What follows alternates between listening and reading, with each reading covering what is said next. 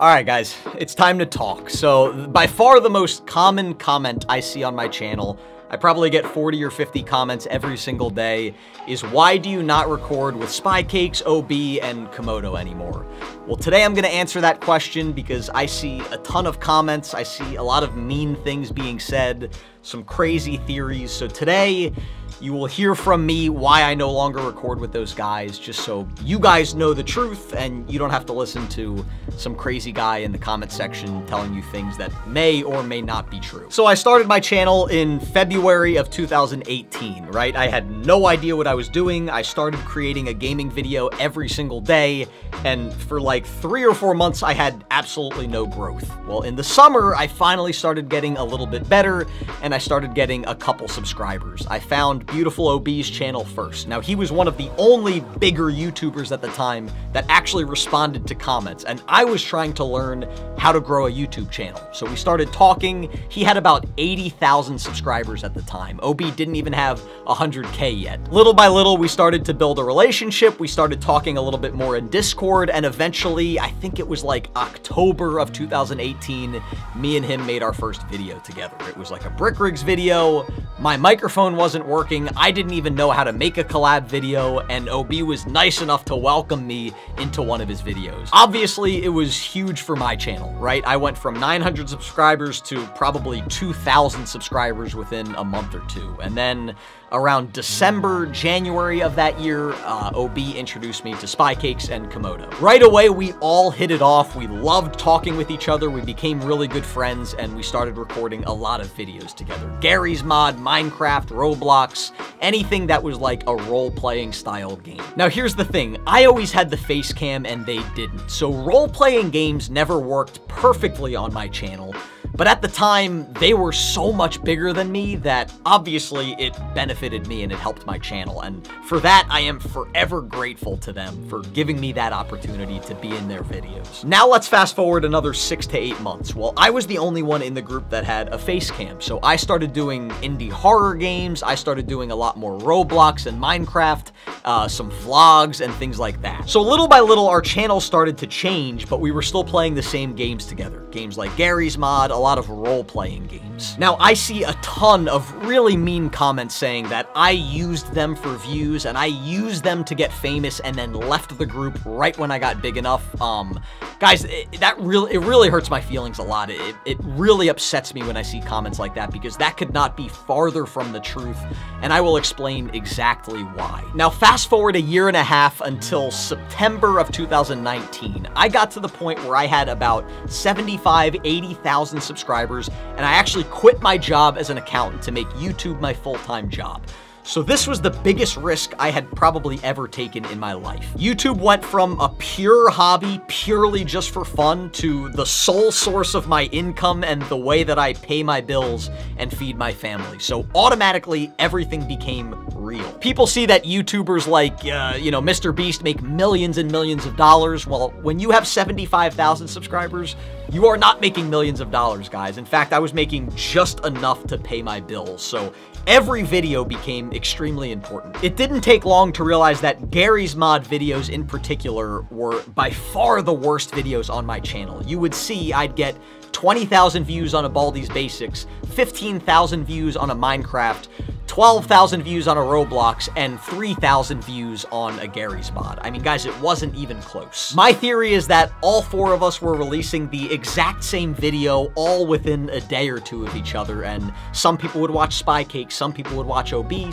some people would watch Camodo, and a few people would watch me. At that time, my channel was by far the smallest channel, so even though the guys were nice enough to let me upload the videos first, a lot of you guys would wait until Spycakes or Camodo or OB would upload their perspective. Now, again, if I was just using these guys to get views and using these guys to get famous, that would have been the moment I would have left the group, right? I mean, now it was my livelihood. Like I said, this is how I was putting food on my table, and that would be the moment that I would have talked to them and said, hey, I'm leaving the group, but that's not what happened. Another piece of the equation is we introduced Minecraft into our group. We created an SMP, and that worked amazing for me. The problem is it didn't really work for OB and Camodo in particularly. Spycakes' channel was and still is the biggest channel, so most of those videos did very well for Spycakes. But for OB and Camodo in particular, the Minecraft series really stopped working for them. So they spoke with me, with Spycakes, and all of us and said, hey, Minecraft is not working on our channels. We're not really going to play that too much. And I spoke with them and said, hey, Gary's mod isn't working on my channel. I'm gonna play a lot less of that.